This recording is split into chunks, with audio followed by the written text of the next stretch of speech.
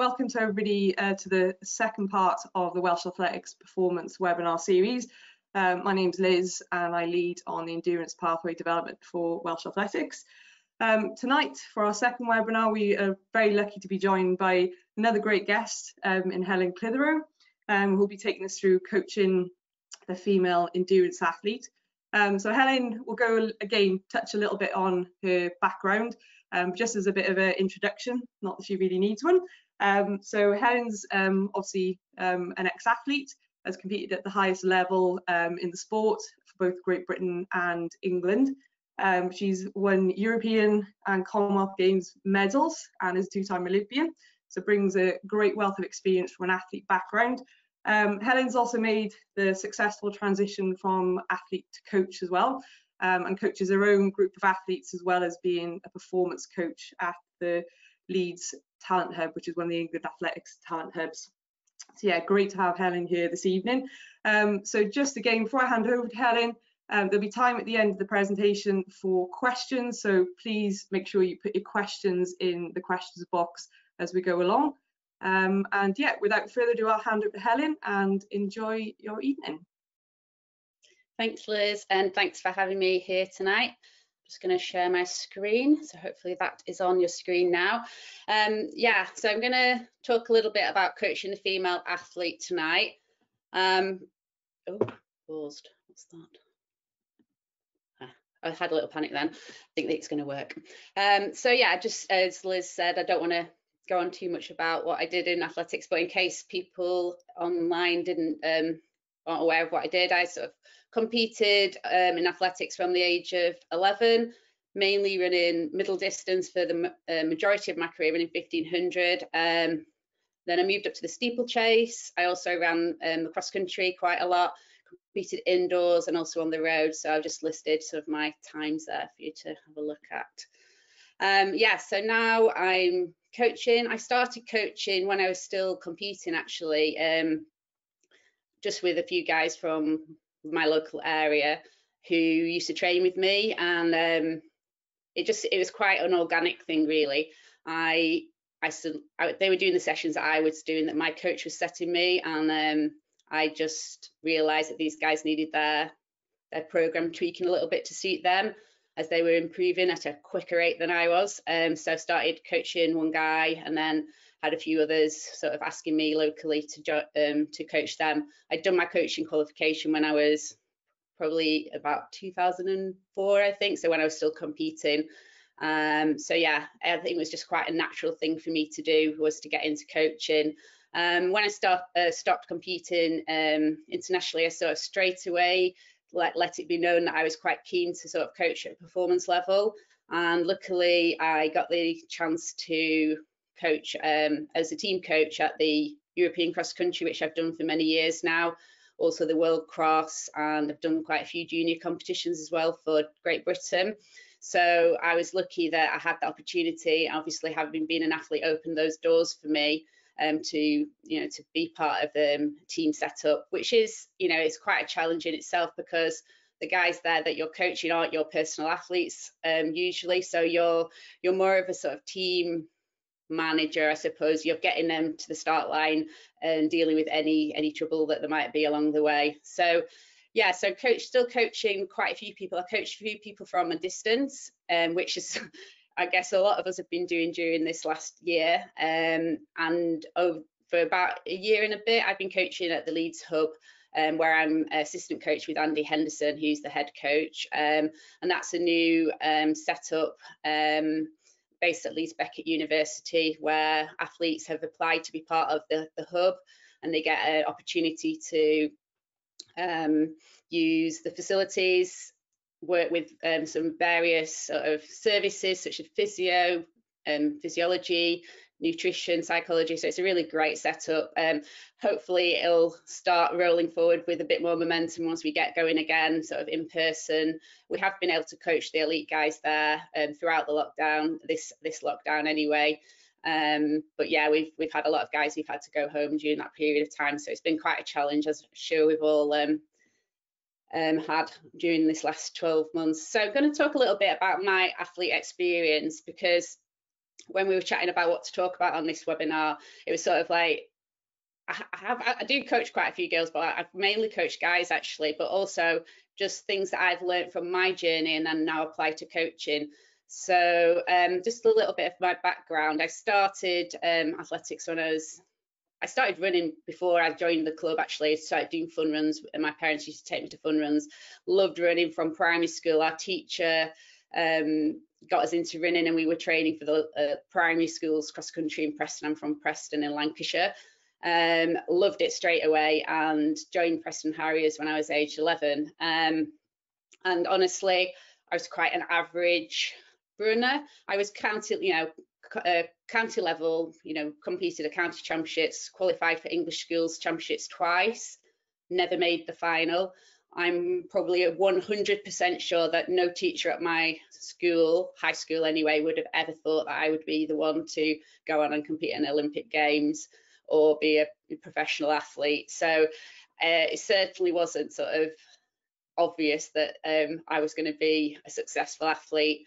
And it's a little bit, a lot of the things I'm going to talk about tonight aren't female only, they're athlete sort of issues. But yeah, I guess for me, I was a late developer on a few levels. I probably only started taking, although I went to Harriers and never missed a session, I didn't really take it so seriously till I was probably about 19, 20. Even though I sort of wanted to run well at English schools and things like that, I probably didn't really realise my potential. Nobody suggested to me that if I did A, B, C, that I could be better. So yeah, it was quite a journey till that first Great Britain vest, which I got for the World Cross Country, and I was 24 when I got that. So that was straight into the seniors. Never did anything as a junior, and I think that's something that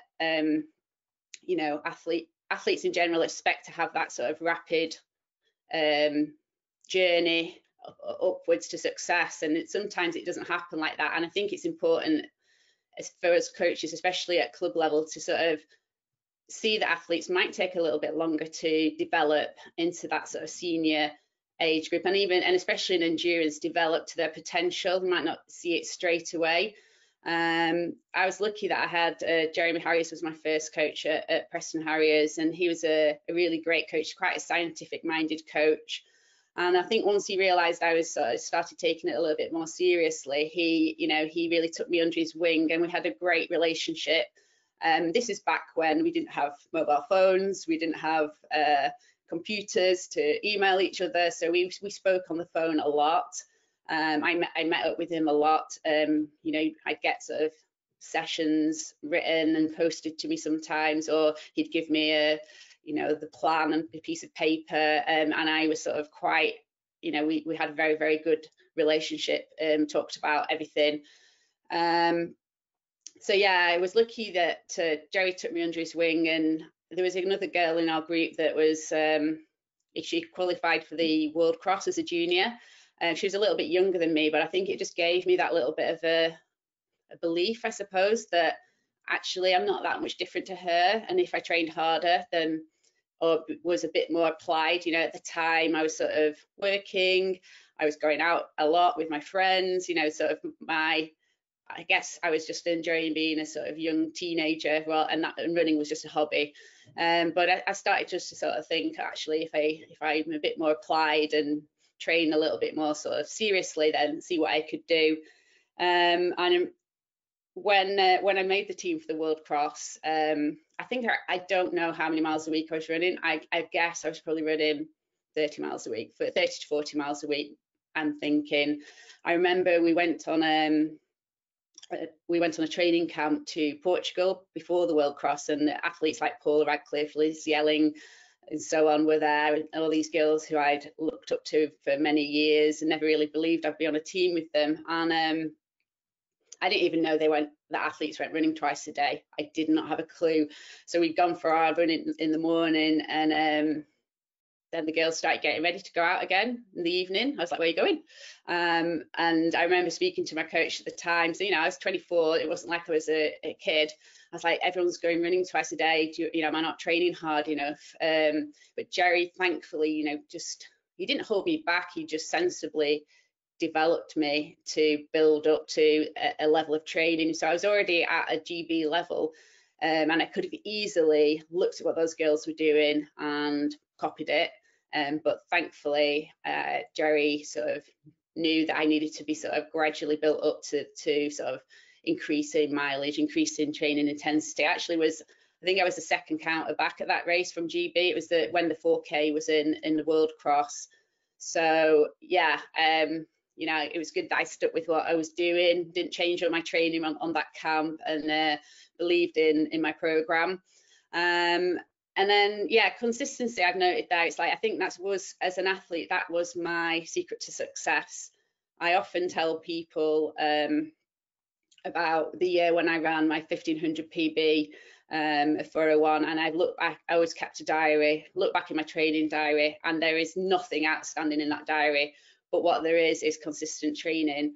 There was, you know, you hear about PB sessions and things like that. There was nothing that really stood out as amazing sessions, but it was just like getting the work done, every session completed, every session at the sort of level that was required. And I think that sort of stayed through my career. And also I think the fact that I was undertrained, so I was like, in athletic terms, sort of training years, I was probably quite young as an athlete at 24.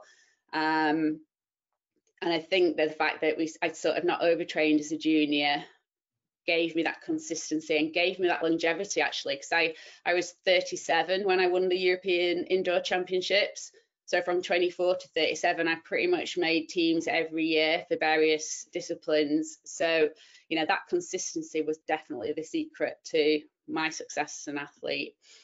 And so, yeah, just as I said before, sort of going from that fun runner to English schools. So I remember at the English schools champs, I was probably a senior, you know, not getting through to the final, being in tears, thinking, what am I bothering for, to winning a championships at the age of 37. The transition that we talk about often is that sort of junior to under 23 to senior, and we often talk about it in relation to sort of athletes who are already at that sort of high level of competition, so already on the, you know, making the GB. We want to see juniors who've made the GB team progress to being a senior on the GB team, but sometimes, like myself, you know, I was nowhere near that level. I was not even getting into the final at the English Girls Champs. So for me, playing the long game was massive, and I definitely have Jeremy to thank for that. That he sort of kept me on the straight and narrow, didn't let me overtrain, let me grow, let me build my training up gradually, and, you know, looked at me as an individual athlete.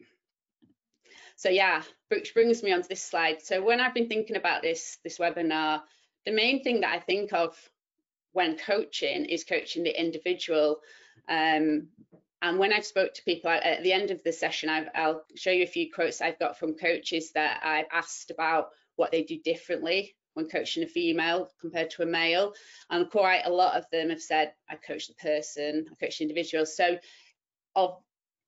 obviously coaching the individual is massively important in coaching. And if you don't do that, then you just set the same training for a group of people, you might get one rise to the top and a few that just don't really move on because you've not looked at their individual needs. But there are challenges for a female athlete. I'm going to talk a little bit about my sort of journey. I didn't really struggle too much with puberty, but I probably wasn't training very hard, so I didn't really notice any issues with my running. Had a couple of injuries. I didn't start my periods till I was probably about 15, I think. I know my younger sister started before me, which was like I was a bit worried about, but yeah, I started my period and I never missed a period throughout my running career. Even when I was running 5K, 10K, running sort of 90 plus miles a week at times, I always kept a regular period, which is something I'm really proud of.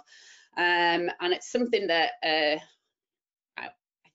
as much as we talk about females losing their period when they're endurance athletes, we need to talk about females who have a period and what we do with it as well.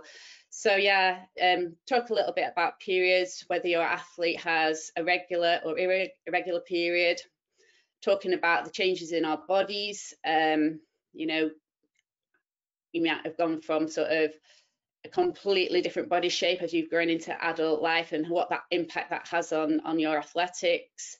The issues around body shape and sort of people's perception of you or your perception of yourself. So which can obviously affect the way you eat, the way you exercise, and all these things, if not looked at properly, can lead to Red S. Red S is the term now. We used to talk about the female athlete triad, which is sort of losing your period and the things that are linked with that. The Red S is the new term from, I'll just put this on the screen now. Red S is reduced energy deficit in sport, and this is not just female, this is males and females. Basically, if you don't eat enough for what you're asking your body to do, you could look into this sort of, if you look at the circle here, you can see all the things that can lead to Red S or a part of Red S.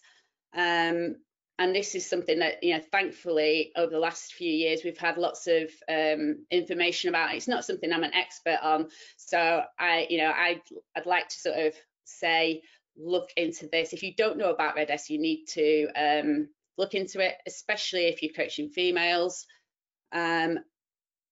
These two slides here give you a few ideas of things that might happen if your athlete isn't getting enough energy in the body, and the impact it can have on them as an athlete and as a person. So it's not just losing the period, but it's all sorts of things. It can lead to injury risk. You might not be responding to training anymore, impaired judgment, coordination problems, concentration issues, moodiness, irritability, depression, moods, decreased glycogen stores, so you're not recovering, muscle strength issues, and a decreased endurance performance. So for endurance athletes, this is really, really important. We were lucky enough to, a few years ago, Jess Piasecki, who's a marathon runner who you might have heard of, runs for Great Britain, is an expert in this field, and she's done quite a lot of talks you might have already listened to online or webinars recently, and her talk is really, really brilliant. You know, she talks about how, because she is an athlete who has suffered from Red S, so I recommend, if you've not heard her speak, that you would look into finding one of her webinars. She'll be able to tell you in more detail than I can about the sort of intricacies of Red S. So yeah, injury risk. I spoke to a few physios, friends of mine who work a lot with endurance athletes, and you know, there's things that we sort of know, but anecdotally there are a higher risk in female athletes of stress fractures and bone issues, shin splints, and runner's knee, and most of these are, you know, as females, we're having to adapt to big changes in our bodies post-puberty, as well as growth spurts, which applies to males as well, but changes in our sort of pelvis area, or trunk area, are massive, and the pelvic tilt can cause issues. So the importance of strength and conditioning with a female athlete is massive. We quite often see that females are sort of weaker around that trunk area, so core, glute areas, and that will often lead to these issues. Obviously, the stress fracture is quite often linked to Red S, so we have to investigate in that instance, is there any underlying issues that could have caused the athlete to be susceptible to stress fractures. There are cases where stress fractures are just pure bad luck, but there's definitely cases where undereating, food issues, nutrition issues, not recovering, and all the things that I mentioned from Red S definitely have a bearing on those things. The importance of nutrition, like I said, just making sure the athlete is fueling their body for what you're asking them to do, and recovery is, you know, massive, especially around when the athlete is on the menstrual cycle. So a lot of athletes do have a healthy regular cycle, and it's something I find we don't talk about quite as often, but it is a big issue, because as coaches we have to plan around it. Some athletes, everyone's different, and it might change year to year. So if I'm talking about myself from my experience being an athlete, like I said earlier, I always had a regular period. I tried going on to the pill, which did not work for me. It gave me a bleed for like most of the month, which was not great for being an athlete. So I decided I wasn't going to do that. And then I was a little bit sort of pig-headed, I suppose. I was just not happy about taking anything to change my natural cycle. So I did just have to, you know, sometimes my period, you know, affected my training, certainly affected races, but it was something that I just had to get used to and deal with. I wish there'd been a period tracking tool available when I was an athlete. I think it would have made a massive difference and been a really, really good help. I always spoke to my coach about it. Sometimes more often than not, I would like just not mention it. For example, I've had great races when I was on my period. I ran my personal best for 1500.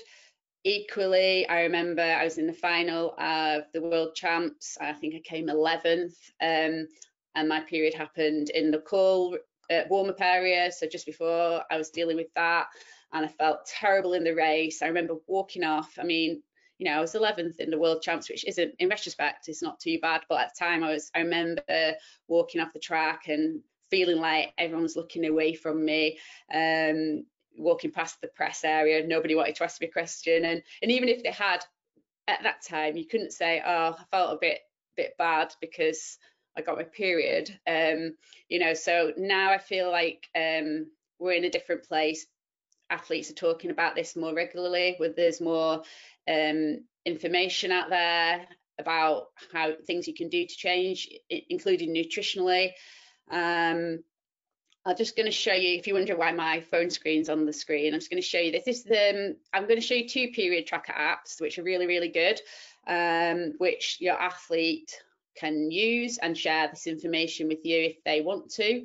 So this one is the Garmin Connect. So if your athlete uses a Garmin watch, this is on the Garmin Connect. So as you can see, it gives you different colours for different parts of your cycle.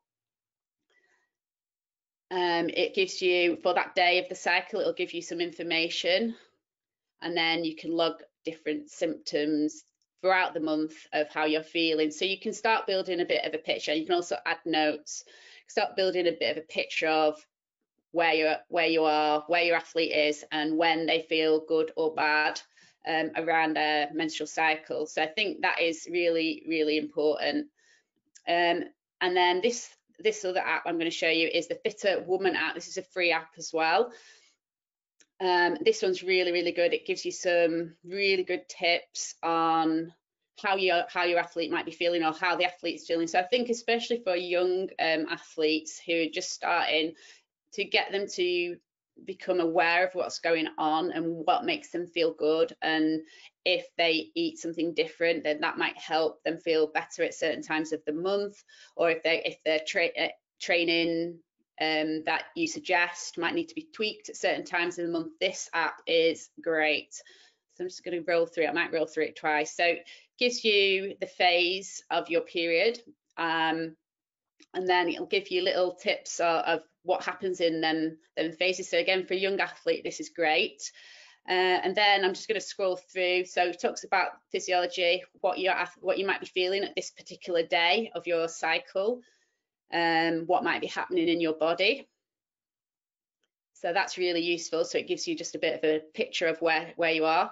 It gives you some tips on training, what might work better at this part of your cycle and recovery. And then also nutrition gives you examples of what types of food would be good to eat at this point of your cycle. So it's really, really good, a great educational tool as well for females. Again, you can log any symptoms and make notes. So really, really useful for an athlete to get to know their body, and for a coach to maybe help you plan maybe where the races are, or harder training or a down week and things like that. So yeah, the main thing here for an athlete and coach is to chat about this, and for the athlete to communicate with the coach. So for example, some of the girls who I coach will just drop me a message, got my period today, and I'll put a note on. I use Training Peaks with my athletes, so I'll put a note on Training Peaks that the period is there. Some athletes, if they have issues, then we'll talk about that, and we've maybe talked to a nutritionist to try and if there's anything else that we can do, anything that we can be adding to the diet to help with symptoms, such as, you know, having bad stomach, gut issues around your cycle, that sort of thing. So that's what I do with some athletes. So like I say, it's about the individual. So every athlete's different, and they might want to communicate this in a different way.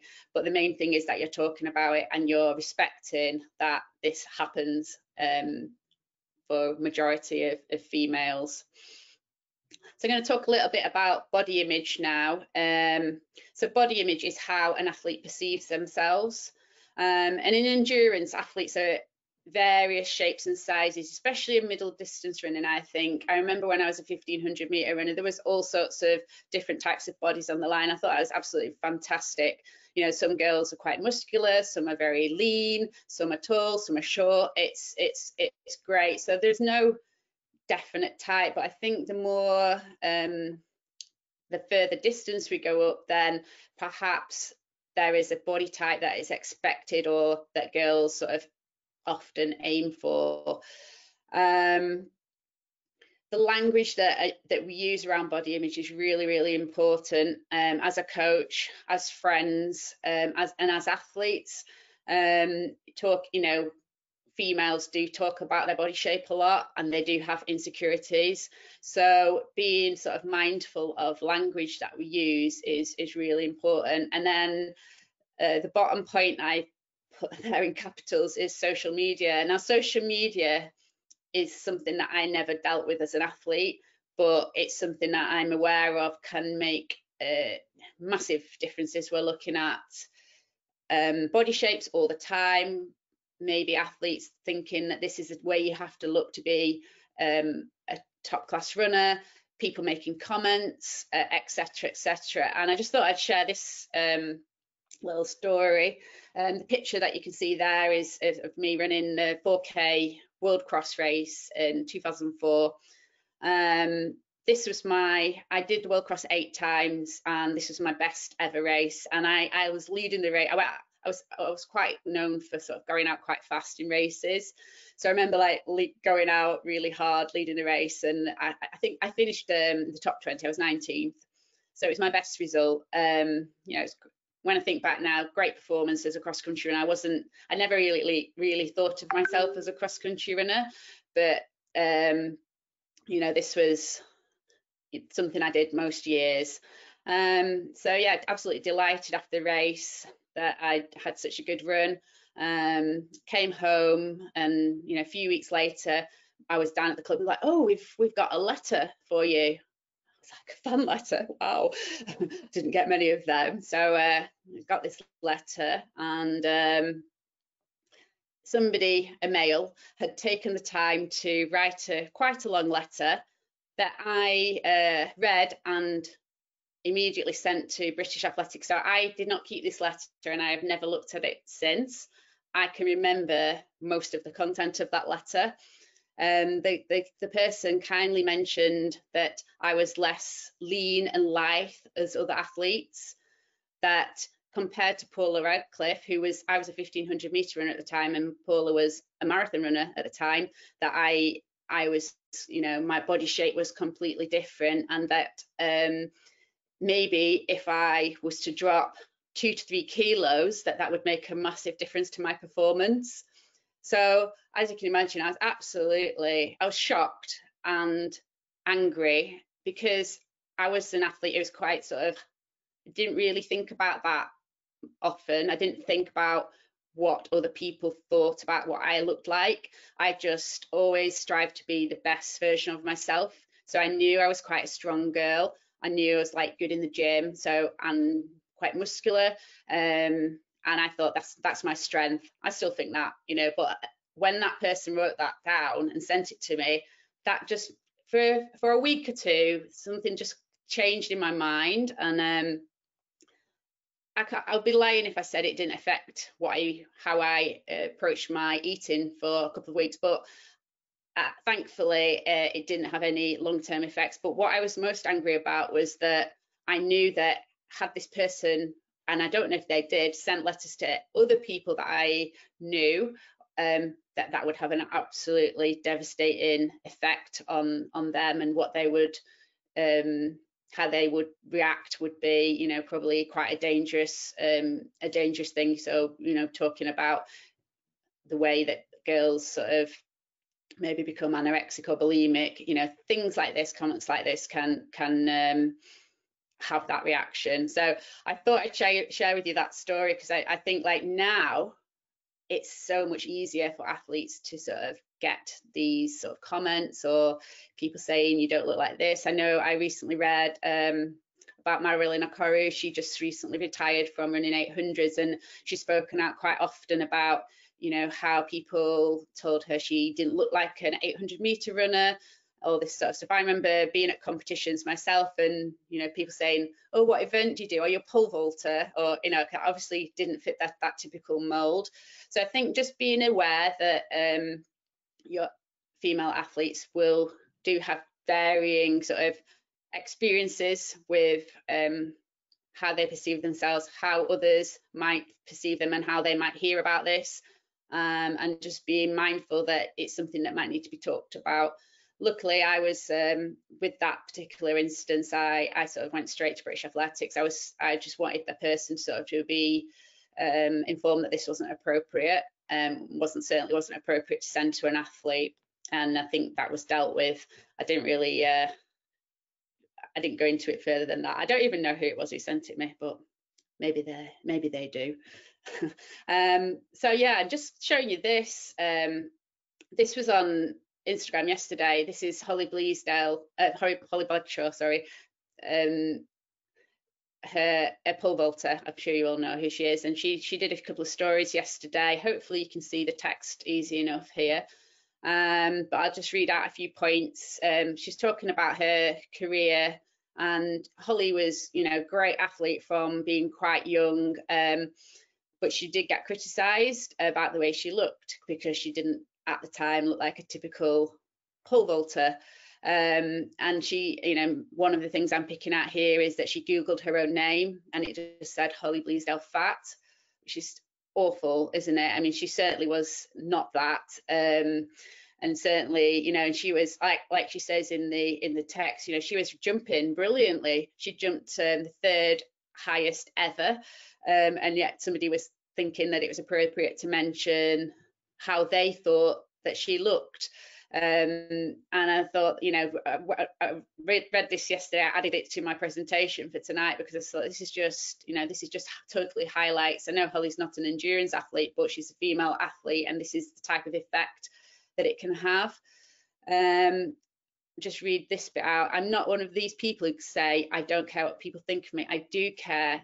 It's created a lot of challenges for me throughout my life in terms of mental health. And Holly works hard. That's why she often speaks out about these things. And even now, she says it has an effect on what she wears when she competes, because she doesn't want to show anybody her midriff. Because on the photograph that was commented on, Holly was wearing a crop top and shorts, you know, and that is just, you know, prime example of how body image can have a knock-on effect. So I'm just going to go to now the emotional needs of an athlete. So between your athlete and coach, communication is key, as we've said. And this is not just about talking about your menstrual cycle, it's talking about everything. I know John Nuttall, my coach, would have said I was sort of at times probably quite needy. Not as needy as some athletes, but I would, you know, if I asked him a question, I wanted an answer, you know, and I'd get annoyed with him about that. And he wouldn't mind me saying that, but he usually we'd have a little bit of a chat about it, and we'd sort things out. We had again, I was lucky that after Jeremy stopped coaching, that John, it was a guy from my club, he'd run at the Olympics and Commonwealths himself, and Jeremy had coached him as a youngster, so I had that sort of natural link. So we had a great relationship, a very sort of, I'd sort of almost say like a friendship as much as a coach athlete relationship. And at that time for me as an athlete, I needed to have a little bit of control over what I was doing. I wanted to know why I was doing everything. And John was, we had a bit of a collaboration, I suppose. He was the coach, but I would always say, what about this? What about the other? So for us, that type of communication was key. And often, when we started working together, John got a job away. He started being the endurance coach at Loughborough. So he was, you know, an hour and a half, 2 hours down the road from me. So for us, I saw him I probably saw him every week, mostly once a week, but the rest of the time I was doing sessions on my own or with a group in Preston, and having to let him know how things were going. So for me, that was massive, and that's something that is important with any athlete, actually, male or female. But I think females, I think you just need to get to know what the athlete needs, and what they feel happy. Like, some athletes might want to speak on the phone all the time, some hate speaking on the phone and just want to text or WhatsApp. So I think like having that conversation early in the athlete coach relationship about how are we communicating, and agreeing a method, helps a great deal and stops anyone thinking that they're being forgotten about, especially if the coach coaches a lot of athletes. I've put there consideration to bring in a neutral party. So if an athlete's struggling at all with mental health or anything else sort of that is stressing in their life, I think as a coach, you know, it might be that the athlete wants to talk to you, and it might be that they have a partner or family member that they talk to about any issues emotionally. But if they don't, or if they're not comfortable with that, I think it's good to sort of have somebody else. So whether that's a sports psychologist or a counsellor, doesn't have to be sport, that can help if the athlete is really struggling. I think for us coaches, you know, we have to recognise what's going on and act upon it. Yeah, so considering bringing in somebody else who can, you know, be a sounding board for the athlete is well worth thinking about. We're lucky at Leeds Hub that we have sports psychologists on our team, so you know, we have the athletes have a really good setup there. But that's not always been the case, you know, coaching at club athletes, that I've had that opportunity. So having someone on, if you know your athlete has that person that they can talk to, then that's really, really good. Life balance and life management. So I think this is really, really important for athletes, male or female, obviously, but just having a balance between what you're doing in your training and what you're doing in your life. So whether that's education, work, social life, family, you know, it's got to be balanced really well. And I think, like, for myself as an athlete, I was really, really lucky. I had massive supportive family that, you know, just backed me up whatever I needed to do. And my husband now, who's pictured with me at the Sydney Olympics, you know, he was actually that person that I could that would maybe sort me out emotionally if I was having a wobble. And also, you know, just massive supporter of my athletics. So for me, having that family and Neil to support me was, I'm sure, made me the athlete that I was. In terms of life management, I think that's something that I found. My main experience is coaching athletes who are sort of over 18. And, you know, often these athletes are at a time in their life where it's the work takes quite high precedent in their sort of time. I'm going to talk a little bit about an athlete shortly in relation to that. But yeah, just like having time for everything and realizing like what impact that can have on the training plan. Finding out what the stresses are for the athlete. So is it work? Are they working a lot of hours? Are they under pressure with their education? Have they got any injuries that they're really worried about or not dealing well with, or illnesses? And obviously performance is massive, you know, so having a plan. Most girls I've worked with like a plan. They want to know what's happening, they want to know when, they want to know why. As coaches, we have to plan ahead. But yeah, I'd say my experience with female athletes is they prefer to know what's happening. Using Training Peaks is great for that, because the athlete, if they're the type of athlete that needs to know, I do it a week in advance. I don't do more than that, because I don't like I like to tweak things as we go along. But they can have a look a week in advance and they know what the session is before they get to the track.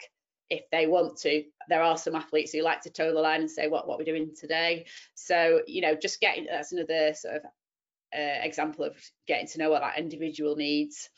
And yeah, all these things, you know, that can make a happy athlete. And a happy athlete is most likely to perform well. If you're happy with everything else that's going on in your life, then your athletics is probably going to go well. If something's tipping the balance, then it's probably going to affect the athlete's performance. So, you know, having that chat after training about something other than training is sometimes well worth it.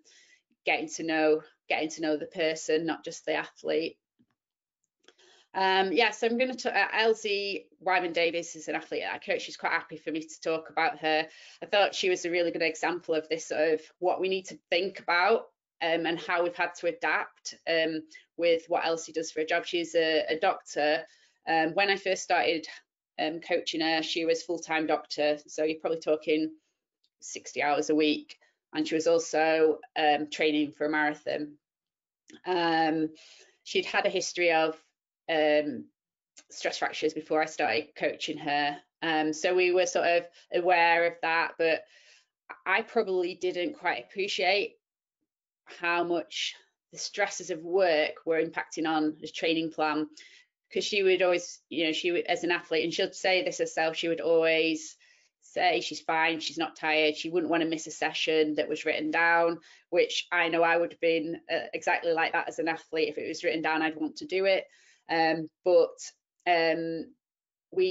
She did get another stress fracture, and we did then, I just said, look, we need to sort of plan your life better. So I need to know, you know, if you're standing on doing wards on the rounds on the wards, even, you know, for 11 hours stood on your feet, that's impacting on how tired you are and how you're going to be running.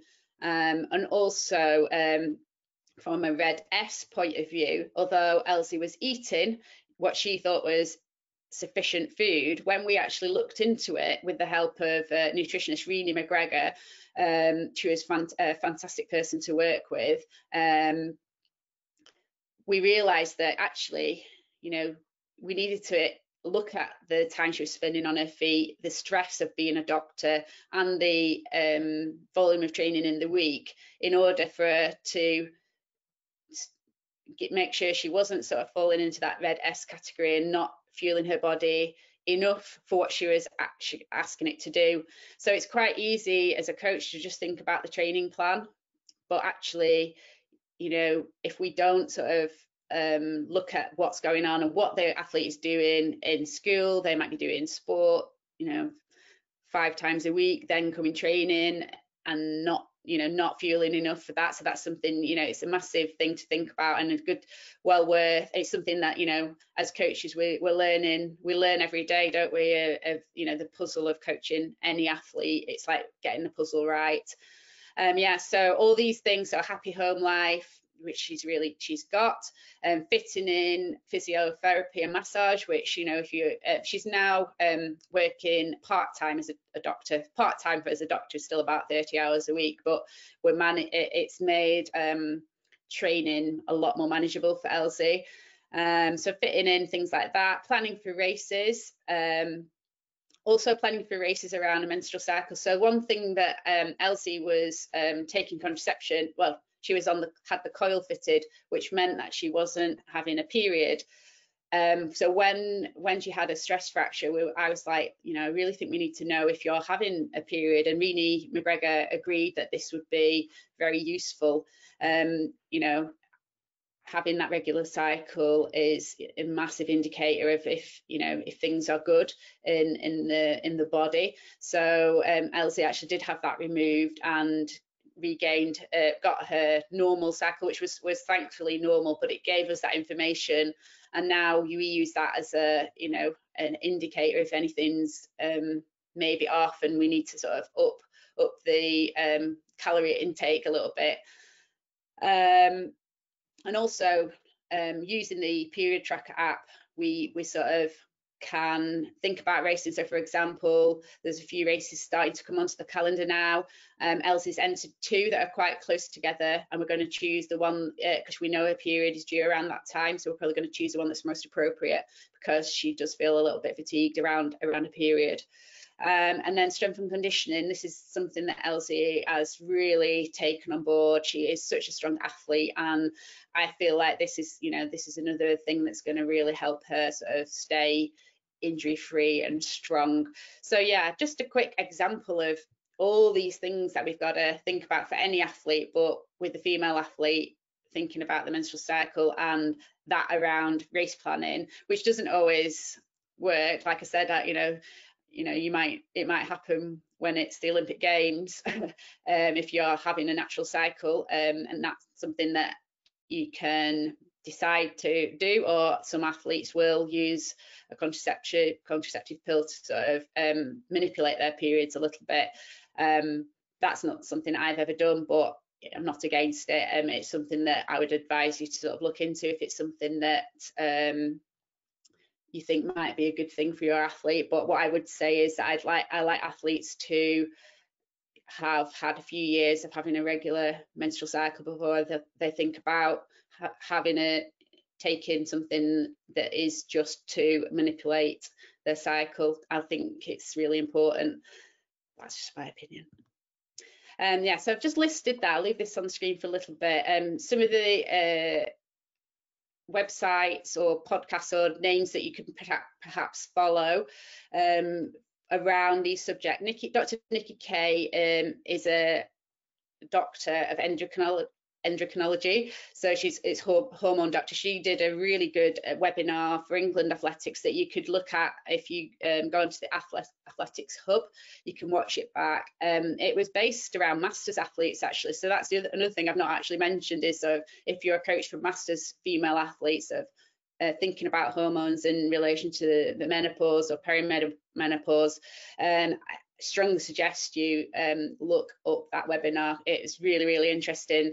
Nikki offers quite a lot of advice on her website, and also on the website healthforperformance.co.uk. Gives you some really good signposts if you're having problems with your cycle or any red S issues. Renee McGregor is a nutritionist who I strongly recommend you either listen to or read up on, or look at some of her books.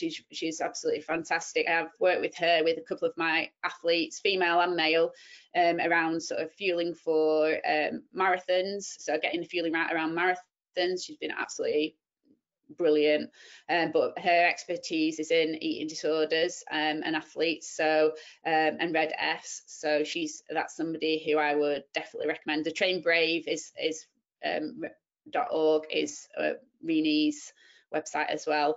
And then the Female Athlete podcast, which is Jess Piasecki is one of the hosts, who I just mentioned earlier, Georgia Brunville's. They talk about various topics that affect female athletes, not just runners, but there's some absolutely fascinating podcasts. There's one that I listened to recently that I really recommend, and it was with Liz McColgan and Ailish McColgan, talking around periods and her cycle, and I thought it was a really good podcast. So for any coaches who sort of want to hear, you know, what an athlete at Ailish's level has sort of had to think about in terms of getting the best out of herself, it's well worth a listen. And then I listened to one this week from Off Track podcast, and this is two of the girls who actually train at Leeds. They're both athletes in their 20s, Bronwyn Owen and Leah, and the topic this week was actually on body image, so I thought I'd give them a mention as well. That was really good, but I think it's quite good because they're athletes who are sort of living and breathing sport and giving you sort of an athlete version of things. And then this list is not extensive. I'm sure there's so many more people I could have added onto this, but two people I follow on social media, on Twitter, is Trent Stellingworth, who's a Canadian physiologist. He's done some really good research on females and Red S, and Gareth Stamford as well. They're both well worth a follow. They often like retweet interesting articles on these subjects as well. So I'm coming towards the end. I need to check the time actually. Okay, not too. I'll try and be quick. I realise I've talked for quite a long time.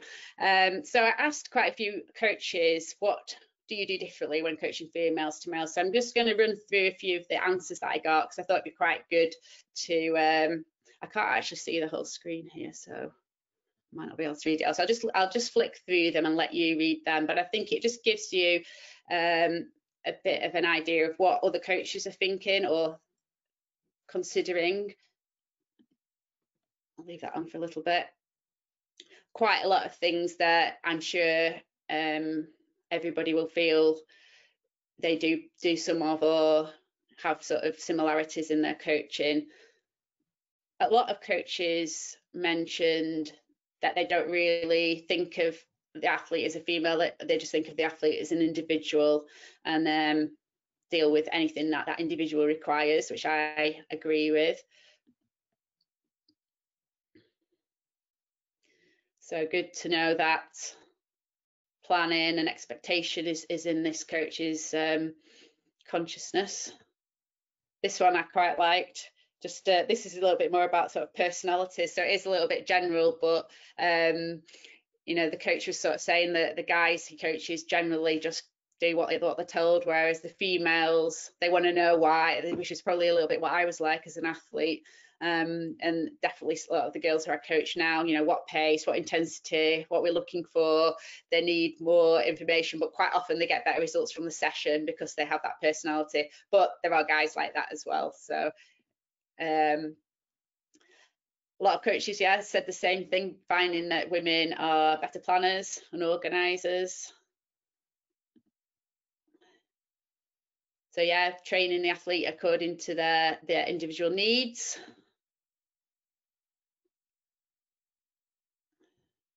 Quite a good one. I'll get through these quick. I'm conscious there might be some questions, so I'm going to rush through these. This one's quite interesting, sort of, you know, the coach sort of sees the girls, they just get on with it, but actually they need reining in a little bit more because they perhaps won't hold the hand up like I said earlier, you know, and saying I'm tired, or they don't want to change the session because they're tired, you know, so the coach has to be a little bit more aware of that with the females that he coaches. And this one was really good. Not a taboo area, and talk around the guys like we should be doing, just like it's just something that happens. You know, most women have a period, so it's something we need to talk about around training. Right, I'm going to play you this video just to finish. Hopefully it will work with sound. This is an actress who sent me this. Her sister is a runner, and she made this video because of what she's seen her sister go through. So it's based on a young athlete.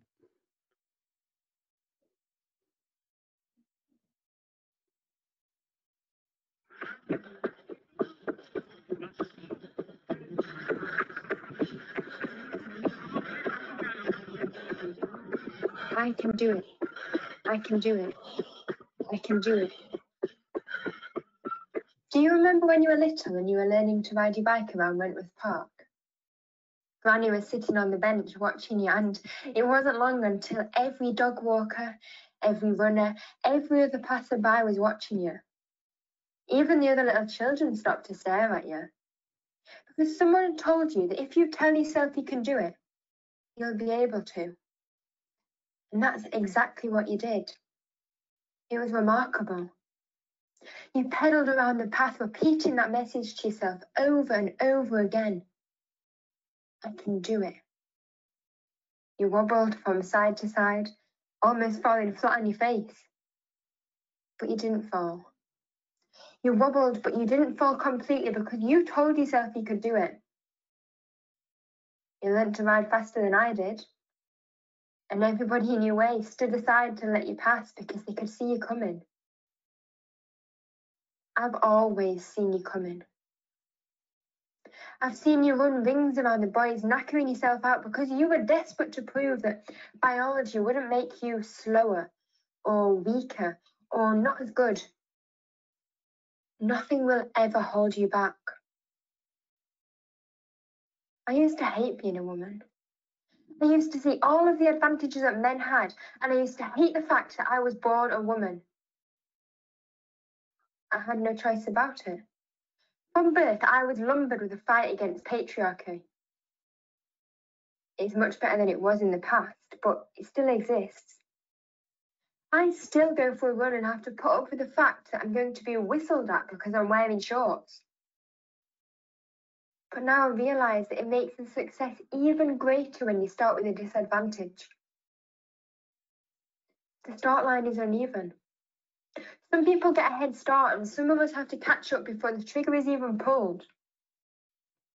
There's a million people that will want to stand in your way, but only a few that will stand aside and push you forward. Each hurdle makes the finish line just a little bit closer. And each time you leap over it, there's another story to tell. Another bit of fuel on the fire. Nobody will be able to catch you. You'll make them wish that they could run like a girl.